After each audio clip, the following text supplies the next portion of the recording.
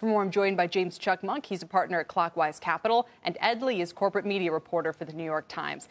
Good to see both of you. Ed, I'll just start with you and on kind of the longer-standing issue about ESPN and about cord cutting. You have people now asking for refunds for, sports channels that they ended up not airing the sports that they were looking for.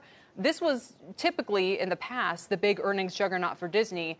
What is it today? I mean, it still has to be pretty significant.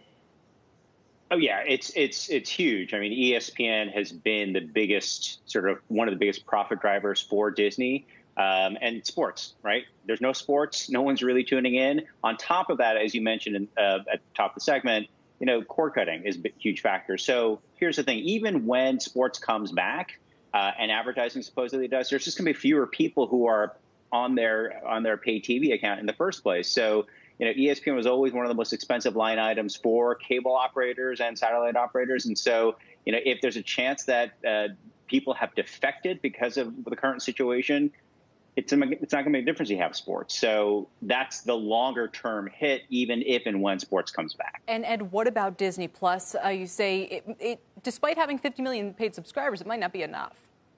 It may not be. I mean, so Disney Plus is going to be the one bright spot. If say Netflix and Amazon, they were made for these times.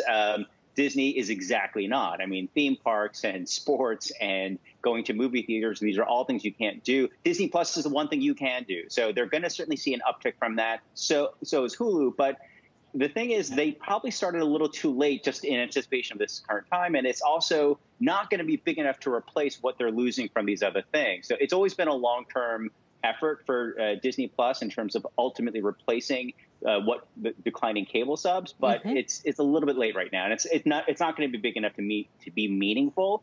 Hopefully, they'll give us good guidance going into this what this current quarter looks like for them, but it's not going to replace the big losses elsewhere. So, James, let's turn to some of the assertions you've made, which are super interesting, that you think they should do more in the video gaming space, maybe even an acquisition. Why putting such emphasis into this area for the future? Right. Yeah, you have a great headline with Disney Plus, with the 50 million subs. But if you really want to be honest with yourself, Disney is facing more secular challenges than any other company.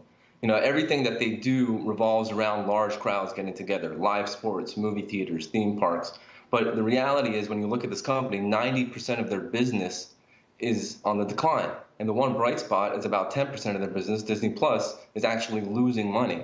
So we think that given the behavioral shifts that we're seeing with all the technology move forward and people having more time on their hands and spending more time at home, we really think that they have to go after gaming in a very, very big way. And if they don't, we think there's going to be a gaping hole in that ecosystem that there's simply just not going to be able to fill. But James, what by happens following the old playbook? When we start to reopen and people aren't at home with as much time on their hands? I mean, should they change their business model so much to match the current climate, or not? And further, what's their edge on video games? Are you suggesting they develop more Disney-based video games, or that they just buy an outright provider of video game content?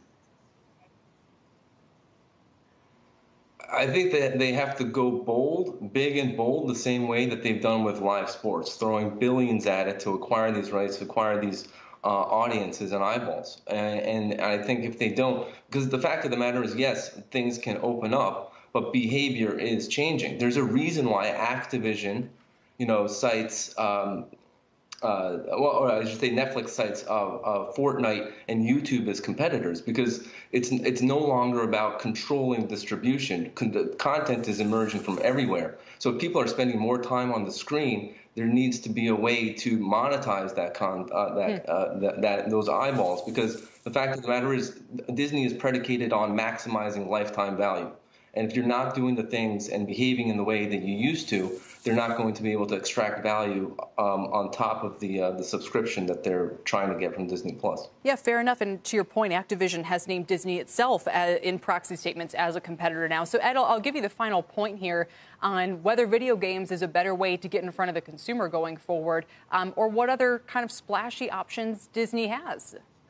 I like that idea a lot. I think video games is a really smart play in the absence of sports, but even in the future, in near or farther future, when sports comes back, video games going to be that much more important. I think the bigger sort of narrative here is going to be how much time will investors give Disney, because it's going to take maybe a year, 2 years or more for theme parks to really come back, for movie theaters really come back to its place. And if they can't weather that timeline, or if investors are sort of getting sort of impatient with that timeline, I don't know. I kind of feel like Disney becomes a takeover target. I mean, it's a great business. It's lots of great assets. But it's a matter of the waiting game. How much longer will investors give them?